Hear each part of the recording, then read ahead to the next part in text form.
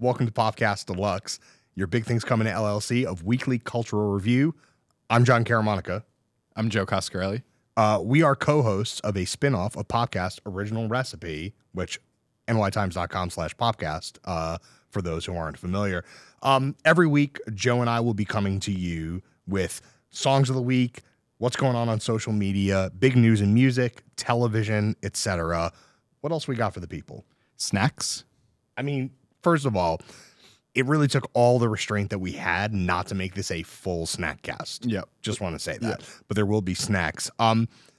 We are basically doing things that we can't exactly do on Popcast Regular. Popcast Regular, we take one or two big topics every episode. We're talking to outside experts, but there's a lot that we can't get to. This is going to be more of a rundown of the things that are happening every week out there in the industry, on the charts, on your phones.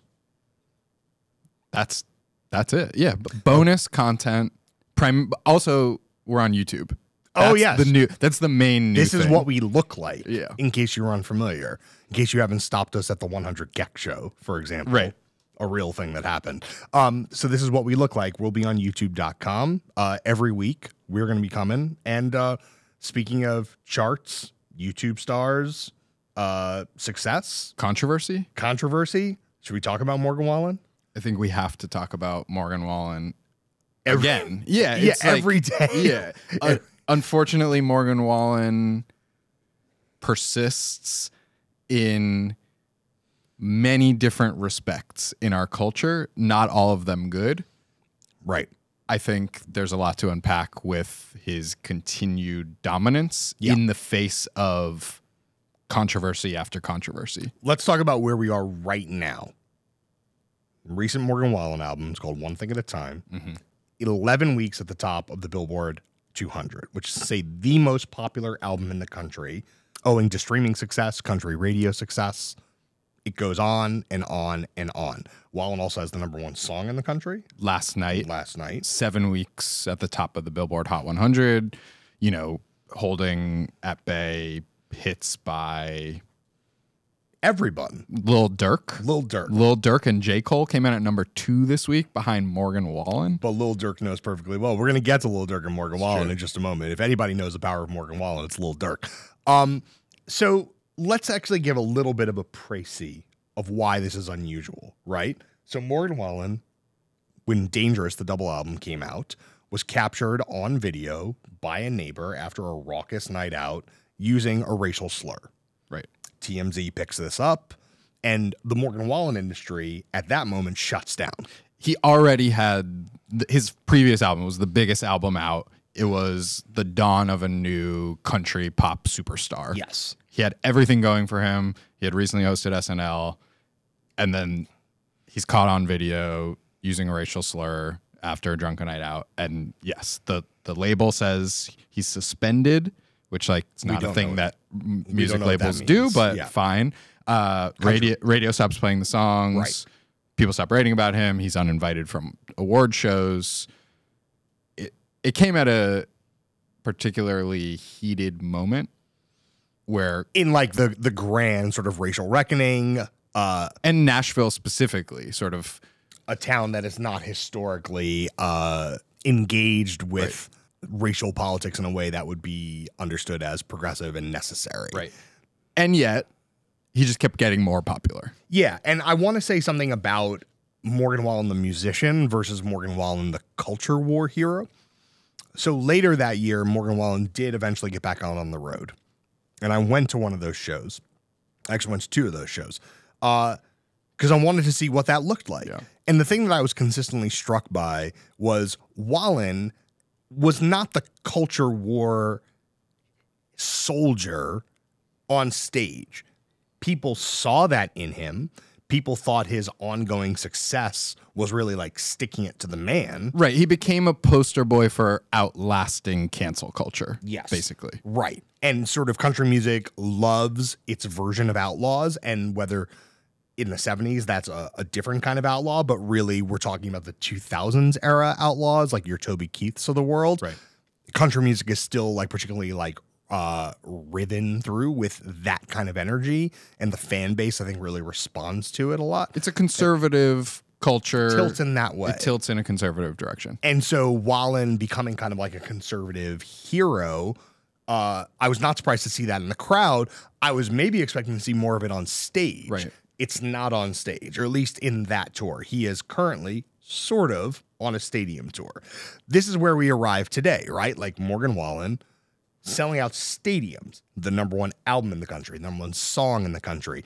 Some percentage of that, I'm sure, is an energized fan base that wants to support him because it thinks that's what fighting cancel culture means. Right. But also Morgan Wallen is generally acknowledged to be a pretty good country musician who makes popular songs that people enjoy. Yes. So 60,000 people in a stadium is not simply It's not only a backlash to the backlash. No. It's far bigger than that. And it's the arc that, frankly, he was on regardless. Now, all of this said, we're in an interesting moment for Morgan Wallen, right? Wallen had a show in Mississippi.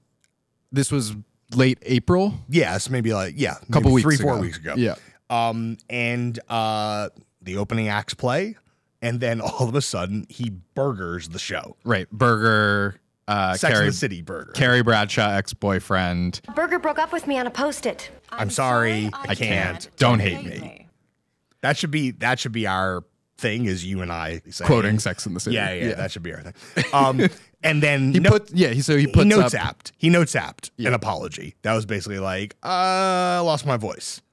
And there was some confusion or maybe misinformation or correct information that perhaps he had been drinking or had been out and about and carousing, and that's why he lost his voice. We don't exactly know. The public explanation is he lost his voice, right, and then he canceled 6 more weeks of shows, or postponed 6 more weeks of shows. In between, he played some shows. He played a couple shows in Florida, I believe. Early May, he comes out with a statement. Everything's fair game in Florida, as you know. Fine. Saying that he'd injured his vocal cords and he was pausing what is, one of the biggest tours of the year. Yeah, I mean, outside of the Taylor tour, it probably is the biggest tour of the year. I'm struggling to think of a tour that's bigger. Beyonce? Sure. Yeah. They're up there. Right. Yeah. A plus list superstars of popular music. Right. So Wallen's going to come back on the road sometime in June maybe or July, whenever the vocal cords heal up. To what degree do we feel like Wallen's persistent success, what kind of problems does this pose? I feel like the question is, what will stop him? What can stop Morgan Wallen? Right. Like, he's tried. Should he be stopped? I'm not saying that he should be stopped. I'm just saying he got bigger. He comes back with a Mea Culpa album that's maybe a little bit worse than the previous one. Like quality-wise? Yeah, yes. I think as music, I think it's a very good album, but it is not as good as Dangerous the Double album. And it's like 30 plus songs. Yes. He's a streaming monster. It's a YSL compilation album. It is a NBA YoungBoy length album. Morgan Wallen, Richest Op? Yes. Wow.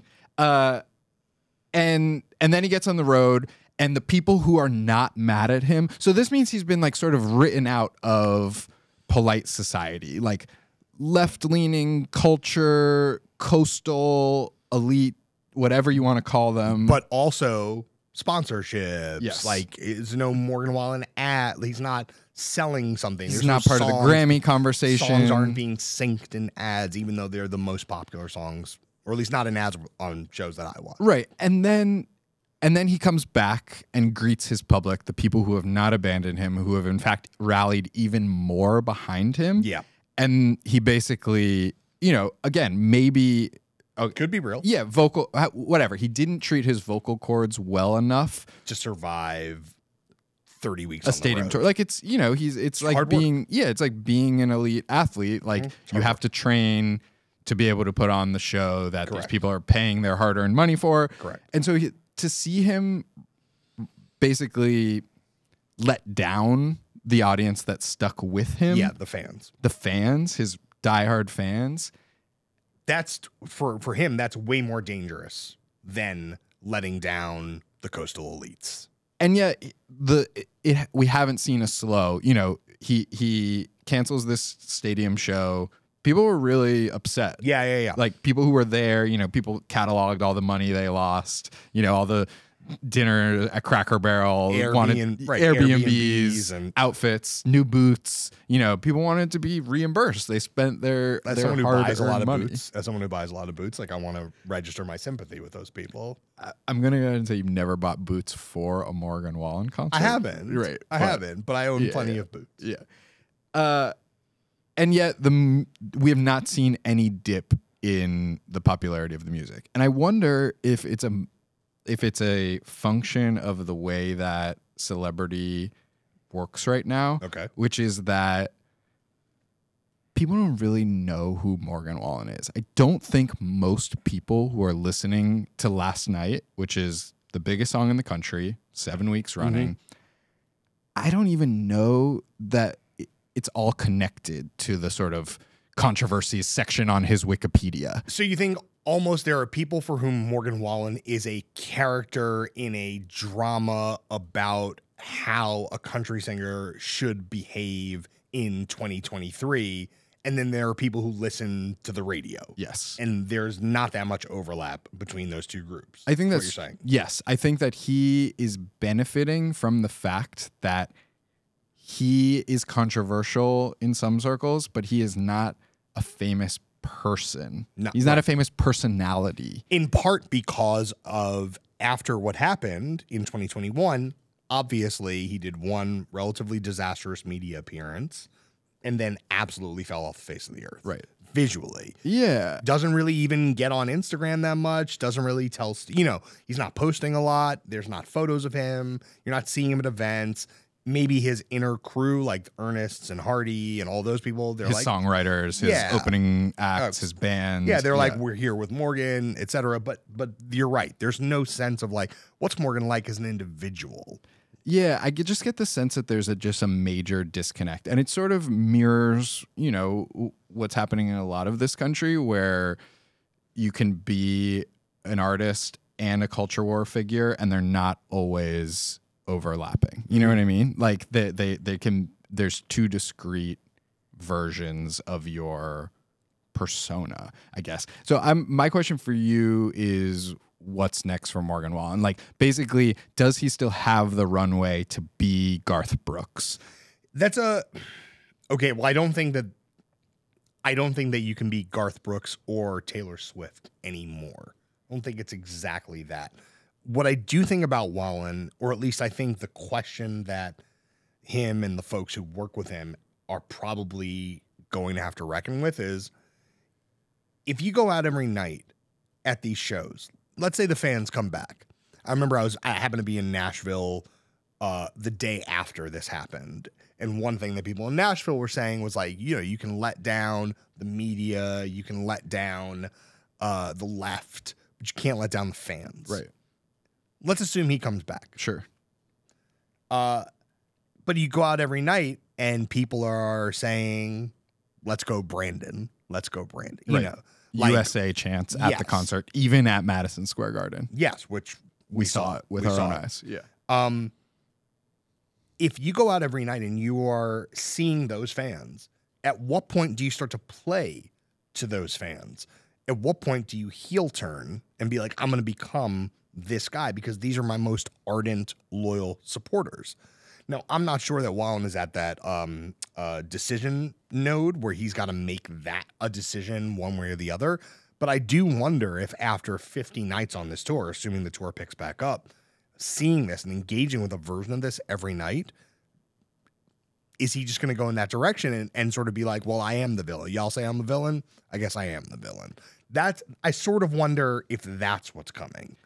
And yet what we hear from him musically, Drake, is like so down the middle. Yeah. Like, okay, as Morgan Wallen is canceling this tour, he's also putting out his second collaboration with Lil Durk, Chicago's own Lil Durk. The song is called Stand By Me. Yep. Okay, well, first of all, the first song, Broadway Girls. Right.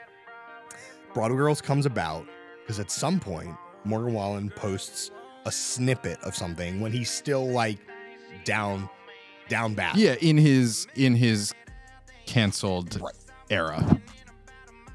Lil Durk is in the comments being like, I'll get on this. Right. Who knows how much Morgan Wallen Lil Durk was listening to, but apparently Unusual Bedfellows. Musical synergy. And Broadway Girls. Some people will not want to hear this. Broadway Girls, I think, is a pretty good song. Not my favorite by either of them. I like it. I think it's a good song. I've spent a lot of my life documenting the intersections between country and hip hop, right? For better or worse. To you. For better or worse, I've lived that overlap for a long time. I thought it was like a pretty good song. I'm not sure what it did for either of them necessarily, but I thought as a song, I thought it was good. It was like a toe dip back in the ocean for Wallen, though, because and also Lil Durk then would go on to like be interviewed by TMZ and be like, if I say he's not canceled, he's not canceled. Morgan Wallen, whatever that. And again, good. Cancellation. We're using that as a shorthand. It is a shorthand. Yeah, and it worked. So they're doing it again. And now, who else have they brought on board? It's a Dr. Luke production. Dr. Luke has had some other issues of his own in regards to alleged impolitic and sexually aggressive behavior with Kesha. Yeah, still fighting it out in the courts. Mm-hmm. He's accused her of defamation after she accused him of sexually assaulting her many years ago. Still winding its way through the system. Yet Luke has come back in a huge way. And I think this song, which is actually on the new Lil Durk album. Both songs are on the both songs under Durk's name primarily, which is an interesting wrinkle. Yes. But I wonder if it's more evidence towards your theory that Wallen is going to lean into his heel turn to bring on Dr. Luke. Mm-hmm. Is it like a thumb in the eye of the quote unquote liberal media that won't cover Wallen to just say, well, you're also mad at this guy and we don't care? Or is it just we're trying to make a hit? I actually think it's darker in a weird way than that, which is purely cynical. I think it's basically like, what is the fastest path towards pop hit making? And if it happens to go through this guy, it happens to go through this guy. But if you listen to this song is like much more aimed at like pop radio. Now, I don't know if pop radio would play, frankly, Lil Durk or Morgan Wallen on their own. But they both want it. They both seem to want it, and they have crafted a record that is extremely missile-focused in that direction. Now, you can have a hit now. It's a streaming hit. That's not a radio. Broadway Girls was a streaming hit. It was like sort of a YouTube record. Yeah. It was not, to my knowledge, a radio hit in any format. Yeah. I don't think it was service to radio or not in any classic sense. Yeah. This seems like something that could be service to radio. Is it laundering Wallen in some way? Like, if he ends up getting service to radio to pop radio and becomes kind of like a pop radio sensation, has that done some work to like untether him from the sort of, does that make him beat the cancel culture allegations? But at the same time, it's like musically, it's laundering Lil Durk into pop radio. Laundering both of them. Like, it's not a great Wallen song. It's not a great Durk song. It's the most sanded down version of each of them. Like, we sort of had this moment with Lil Durk with Laugh Now, Cry Later, his feature on the Drake song, which was probably his biggest mainstream look so up far, to that point. But this is not a guy who is interested in making mathematically tight Dr. Luke style music. Yeah. He's loved for his sort of wild emotions and sort of like untamableness, right? Artistically. So to hear both of them in these boxes, it's like it's quite kind of an unholy trinity. Although I will say, if it's the same exact song but the names are different, do you think that's a Z100 record? It's so generic that I'm like, I want to say no, but that probably means yes. Probably means yes. So again, it'll be interesting to see where this goes over the course of the summer. It'll be interesting to see if the tour does in fact pick back up. Are fans going to reject it? Or has he lost some percentage of the fan base? And also, I think like the bigger conversation about like what is the role of a person like this as Nashville's biggest star, and how does Nashville with their institutions, award shows, labels, radio stations continue or not continue to reckon with this happening right in their midst? Just flat out, do you think this is a good song? If tomorrow I lost it all, and everything that I had was gone, Yes. Okay. Ish. 7.5. Oh, okay. 7. All right. 7.2. And you think it's going to work? I think it's designed to work. Yes. Quote unquote. Without a doubt. I don't know if it'll work, Right.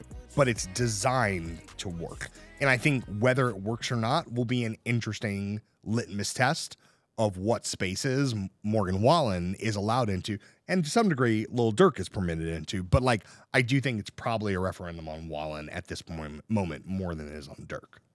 That's my guess. Speaking of scores, I was gonna say the way you were describing, will this work from this sort of like microcosm? Like this is happening on a smaller level with another artist who I know you want to talk about. yeah, well, a lot of people want to talk Yeah, about it. or do they? Okay. Every week on Popcast Deluxe, we are going to take a question, a John and Joe question. This week, it being week 1, the John and Joe question came from the ether. Came from inside the house. It came from inside the house. It came from upstairs. Yeah. Sam Sifton, who is in charge of the culture coverage here, went over to the desk of Karen Gans, our editor, and said, and I don't want to do a Sam accent, but like, you think Sam has an accent? yeah, kind of. I don't want to do it, but like, I think in essence, the question was, what's up with the dare? What is up with the dare? Which, to be fair, is a question that I have been asking, Joe has been asking, all of our dearest friends have been asking for 8 months at this point, 9 months. Yeah. So the dare is Harrison Patrick Smith. It is a one individual project. And the dare released a song last year called Girls.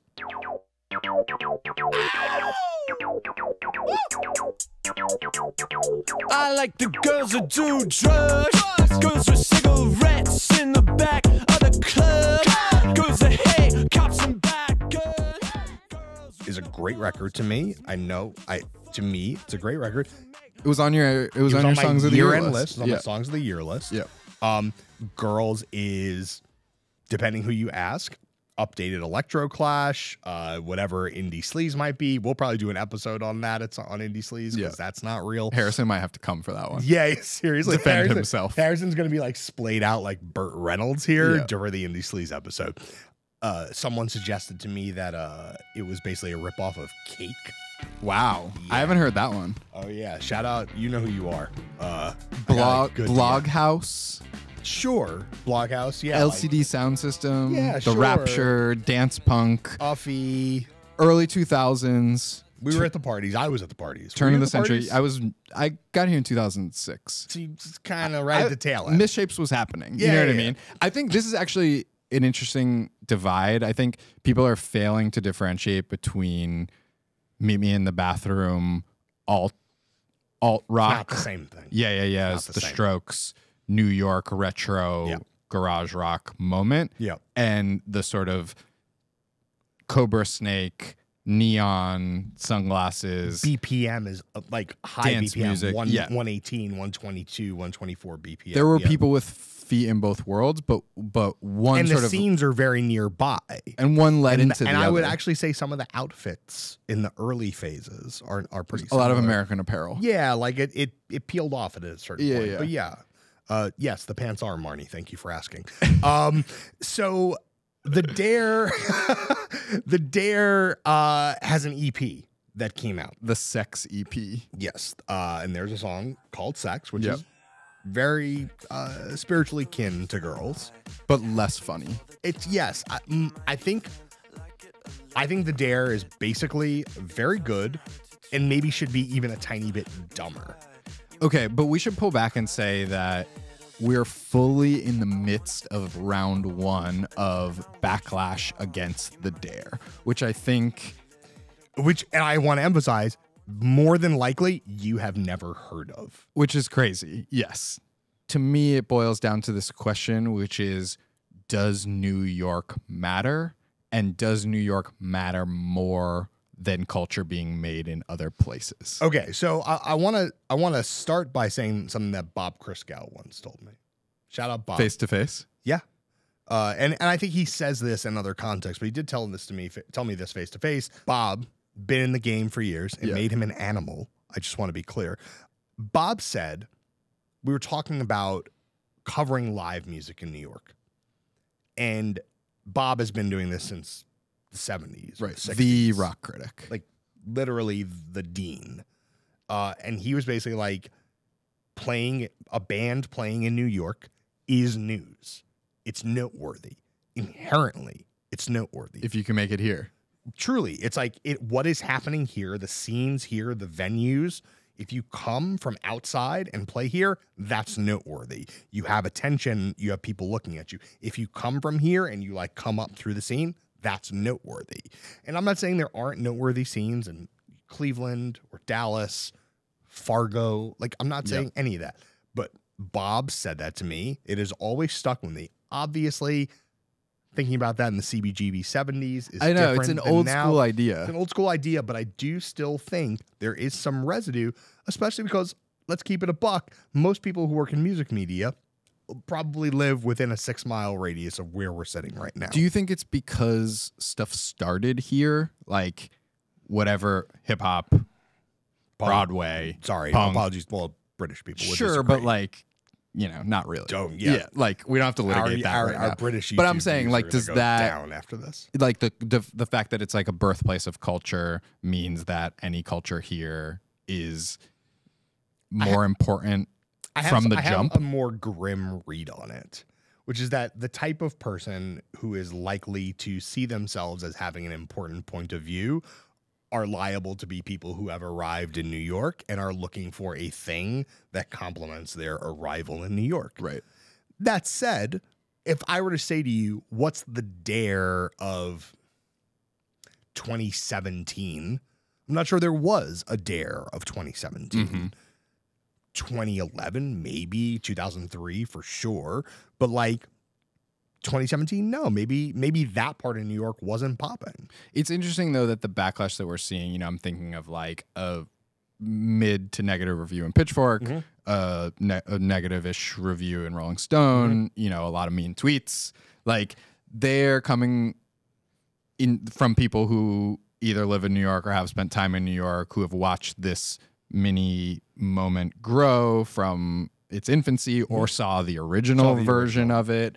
And yet there's still this like chip on the shoulder thing of like, we're not going to let this happen again. And I think some of that comes from the sort of dumbness that you described of the music, which I think is intentional. And but he hasn't really defined his character yet in the public. There was a GQ story that sort of scratched the surface, but he hasn't really announced himself and sort of what his ideologies are creatively. And yeah, it's like a straight white guy talking about sex in a way that feels to me distinctly post-pandemic and Me Too. And it's sort of like, it's like the non-political, non-ideological version of like, we weren't supposed to be able to do this anymore. But it's still done with like a tiny sprinkle of irony. I think bigger than a tiny self-awareness, sprinkle. Comedy. Like, and I think, is that the way that those topics are going to get kind of like Trojan horsed back into the discourse? Like through this sort of like, I'm going to do the dumbest possible verse about sex, the dumbest possible. And actually, for the record, I don't think it's the dumbest possible. I think they could be dumber. Right.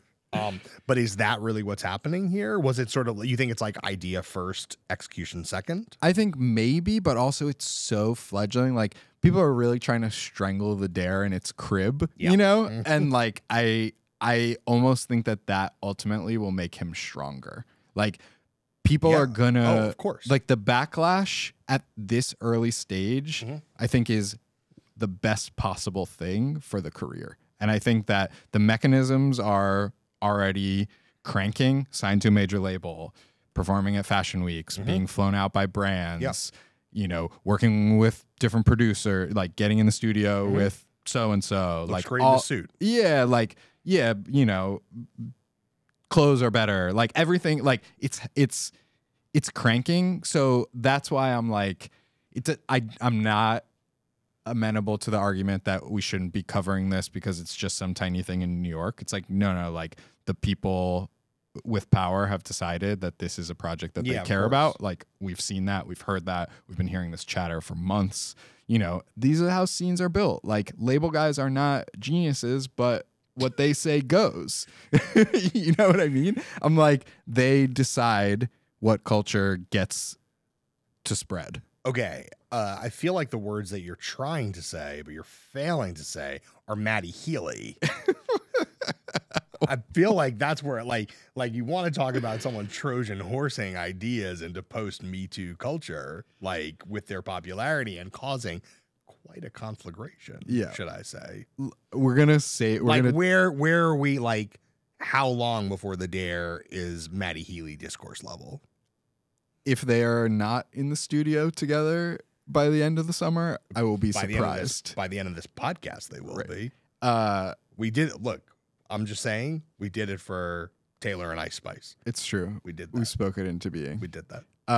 I think Maddie and Harrison would have a lot to talk about musically and culturally.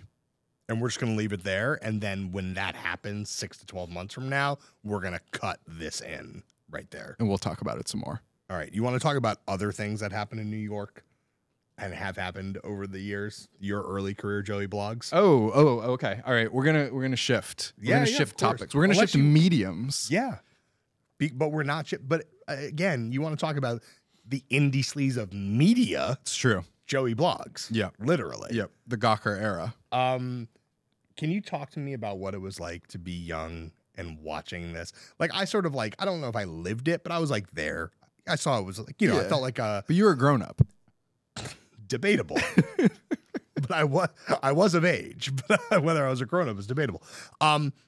You're watching this a little bit and almost like learning how to creatively contribute to the media through that lens, not simply through the lens of magazines and newspapers and so on and so forth. So we're talking about this new movie, Queenmaker. Queenmaker's on Hulu. On Hulu. And Queenmaker is in part about how the early gossip blog era was intertwined with the arrival of, I guess, the modern socialite. Yeah, it's the thesis statement.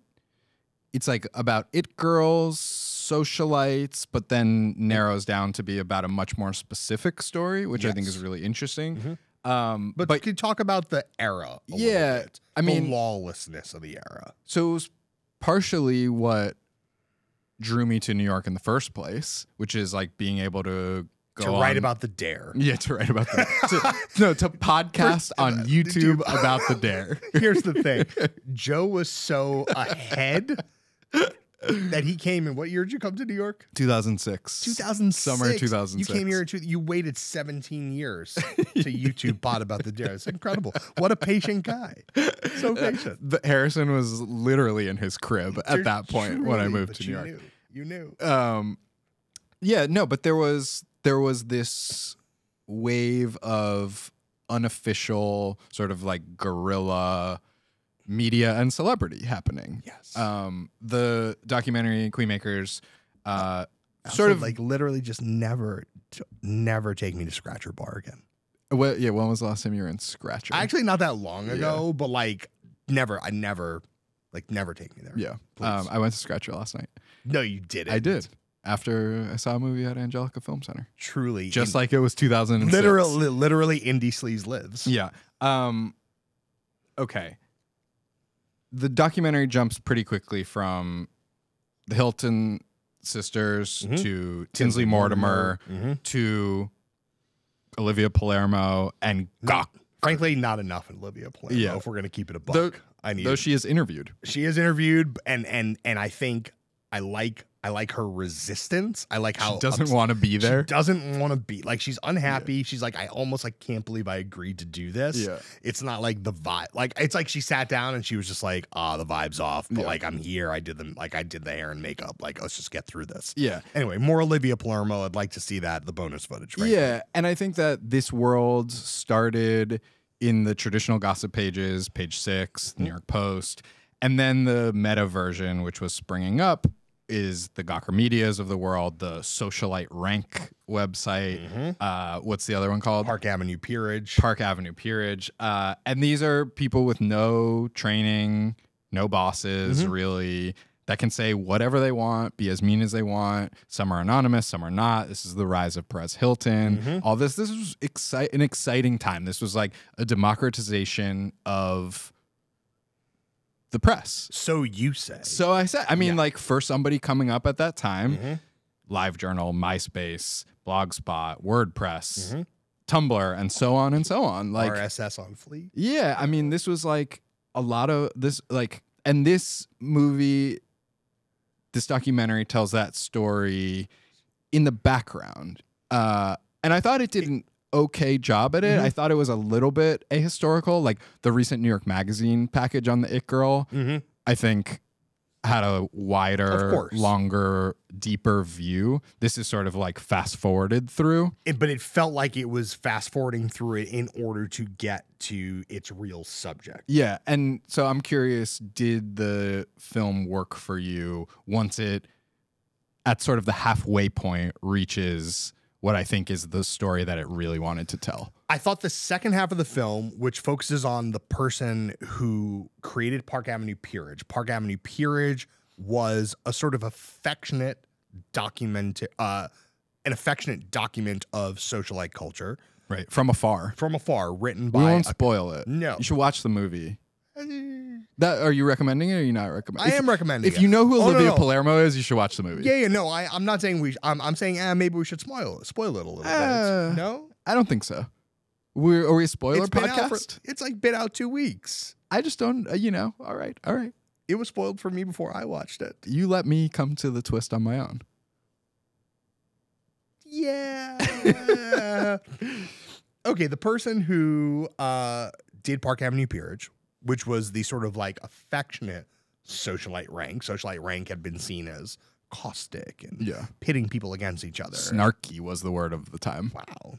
I'm going to get you a snarky, like a varsity type sweatshirt. Yeah. Snark. Yeah. Snark you. That person has undergone tremendous life changes. Yeah. And the second half of the film is devoted to those tremendous life changes. And the ways in which the heartbreak of the first era led to these tremendous life changes. I thought the story in the second half of the film is a better story. I thought the film was not as good.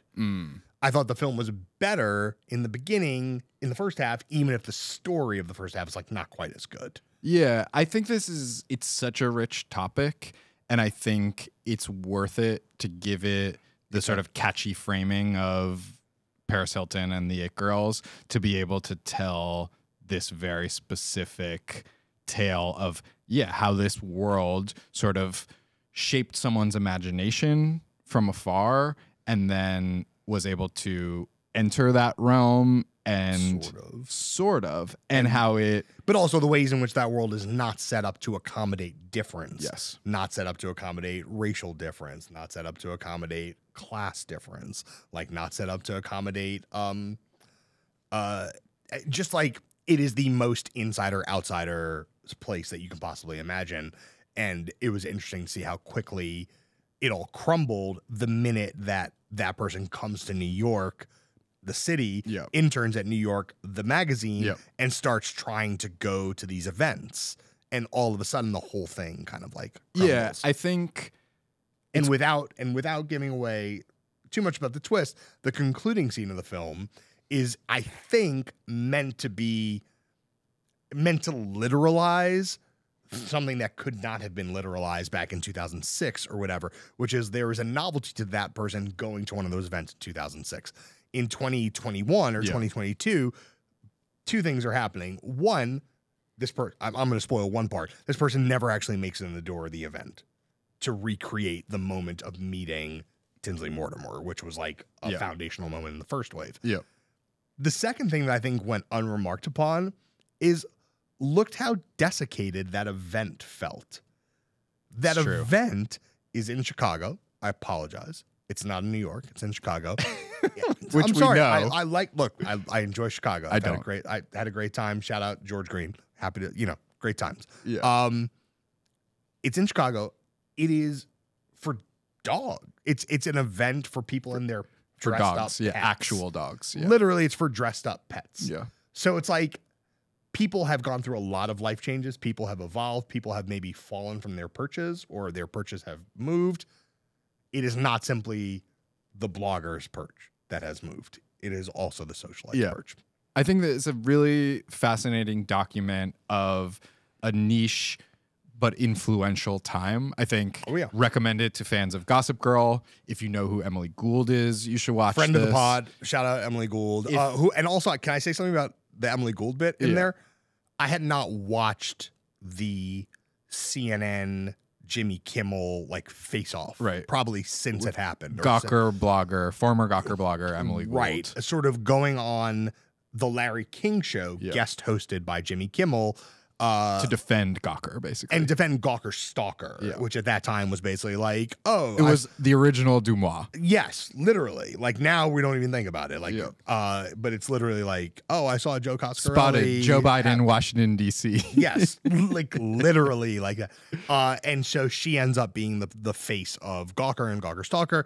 And then Jimmy Kimmel lures her in. And then it's basically like, by the way, you're a terrible person. I'm not drunk in public, yada, yada, yada. Honestly, I think that there's a shifting definition of what is public and what is private space for everyone, not just celebrities. The internet, blogs, MySpace, no one has the reasonable expectation of being able to walk down the street and not have what they're doing be noticed by someone anymore. That is just a terrible thing, though, isn't it? I mean, is it really? I thought the way that Emily discussed the end of the presumption of the average person's privacy is very prophetic. And even I think in the most generous read of how that clip played out in 2000 whatever, I think that part never quite got the play. It was more Kimmel being like, it was the ambush. Yeah, but I actually thought, and that part, her defense of it, comes late in the clip, and I actually thought it was really admirable to kind of be like, I just eating all this this stew that's getting thrown at me by the host for 4 minutes, and then to sort of have this very robust defense of something that, look, I'm sure we all don't like it. Nobody likes to be talked about in a way that they're not expecting. Sure. But it is unfortunately a fact of the modern internet. And certainly, we're now at the point where we're having ethics debates about can you photograph someone on the train and put it on TikTok, et cetera, et cetera. Right. Or at a baseball game. And so I thought seeing that clip now with fresh eyes and with 15 years of perspective was actually quite prophetic. Yeah, I think people should check out this movie if you care at all about any of the proper nouns we've said in the last 5 minutes. If you care about Joe, if you ever went on joecoscarelli.com, still active, by the way. If you ever went on joecoscarelli.com or ever clicked through a link on joecoscarelli.com to a John Caramanica article. Yeah. If you ever did that. That's probably how we met. I almost certainly. Yeah. So you should check out the film. Absolutely. Should we talk about one other TV thing? Yeah. What else have you been watching? Well, I mean, here we sit. There was only one thing to watch last night. Speaking of the early 2000s, both Joe and I are big Survivor heads. Yeah. Survivor finale. Survivor. All right. I just want to get this out of the way. Yes, Survivor is. Explain what Survivor is. Yes, to people? Survivor is still on. Yes. Yes, it's on.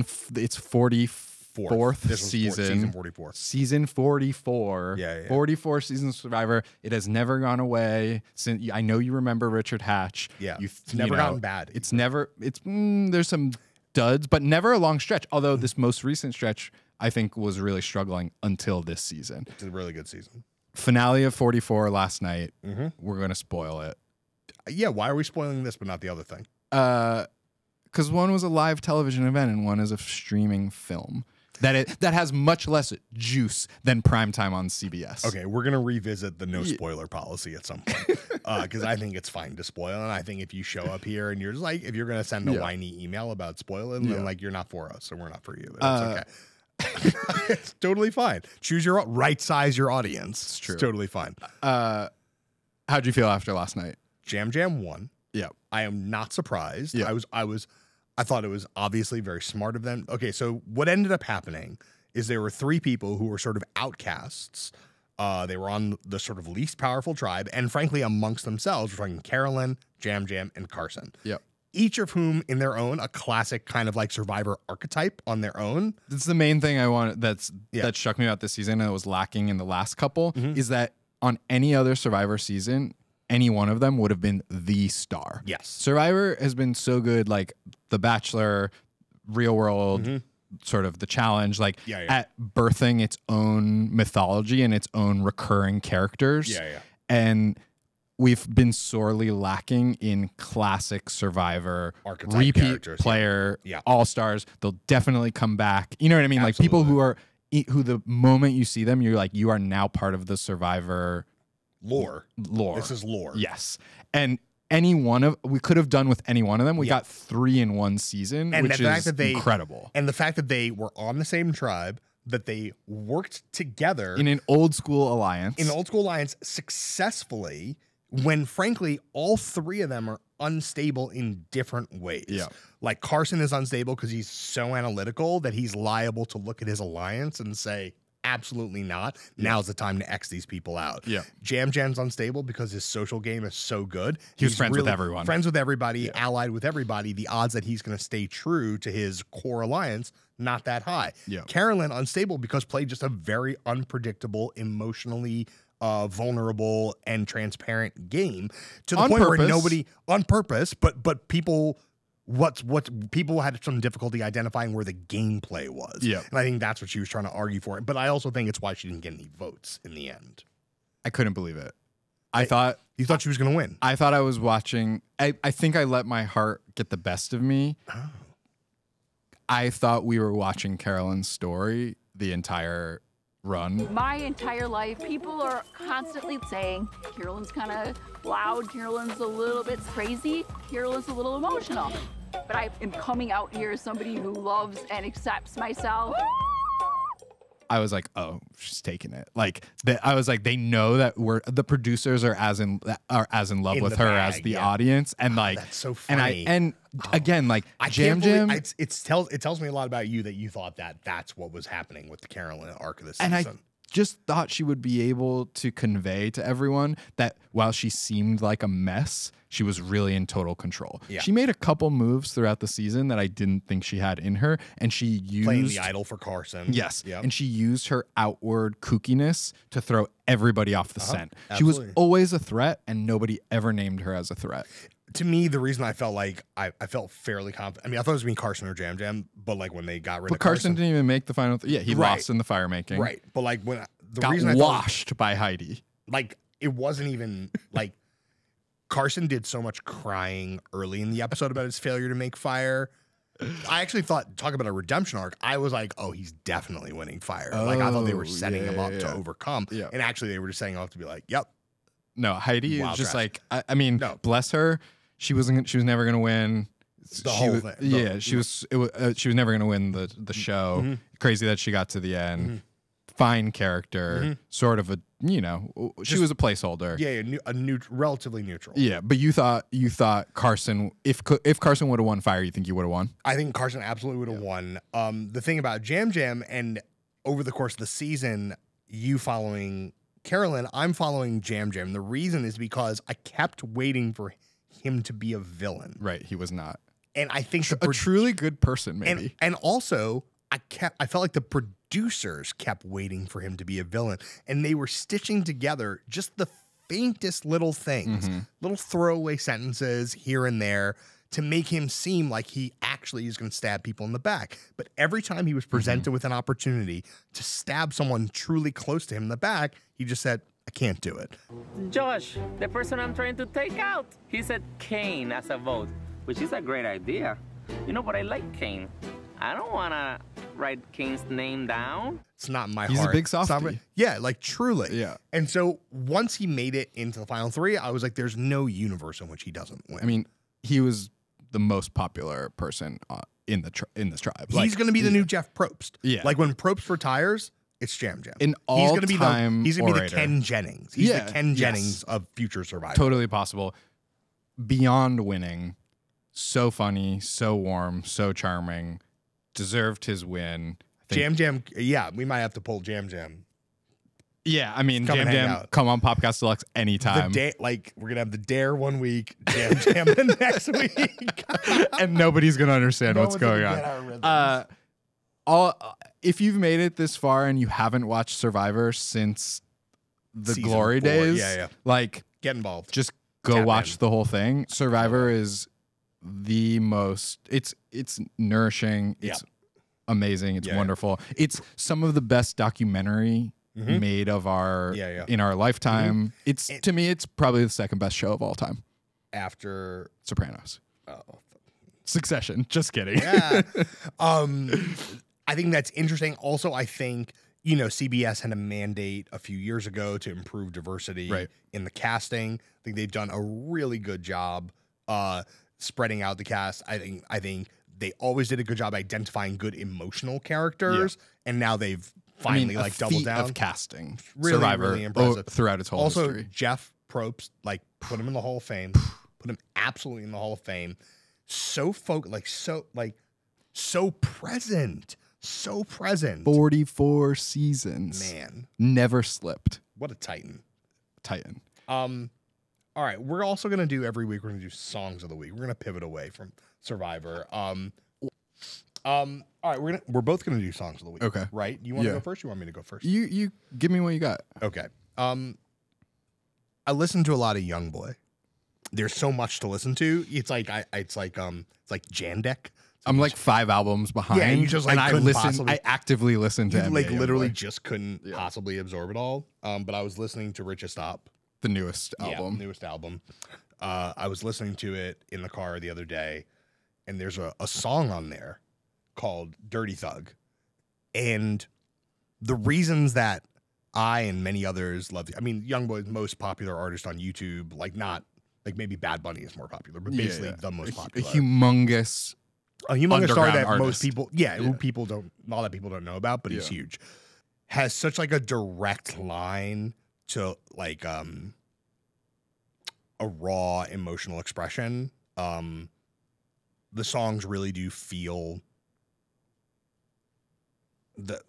basically when I try to write something, I try to clear out the path from the brain to my fingers. Yeah. He's whatever He's a that master is. of that. He's Yeah. just incredibly, it's so quick and lucid. And you feel the immediacy of it, but it doesn't take away from the structuredness of it. They're still well-structured songs, but they feel immediate. And I believe, based on everything you ever heard or seen about his recording approach and his output level, I imagine that's because they are. Yeah.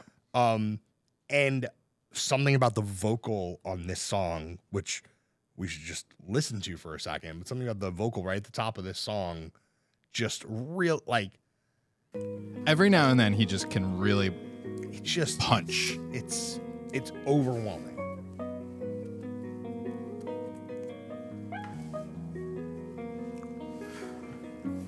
I take these drugs with no party. I told that girl that I'm sorry. I seen what was said and it scarred me.